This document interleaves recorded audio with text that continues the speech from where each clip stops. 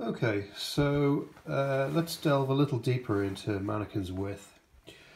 I've already pre-recorded a loop, which you can hear. Some more stock from radio music. When you stop the tape, you're in what's called nav mode, which allows you to move around the tape with the little toggle switch. So, moving back by down and forward by up.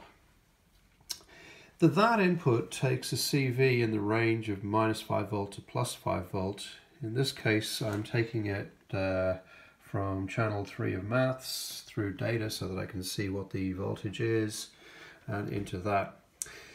That input, when you're in nav mode, i.e. when the tape is not playing, actually starts the tape playing and it controls the tape speed. So when I plug this in,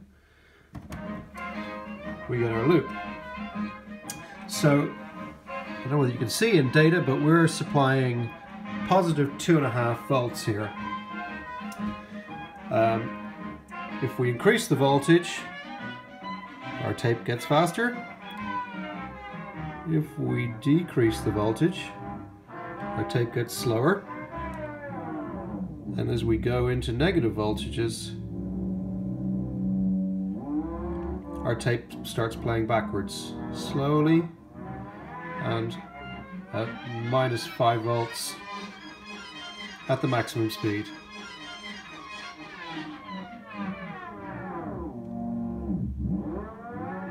You can, of course, modulate the voltage. So, with a little LFO applied on top of that 2.5 volts, we get a really wobbly tape. If you disconnect that, everything stops and you're back to sort of regular play.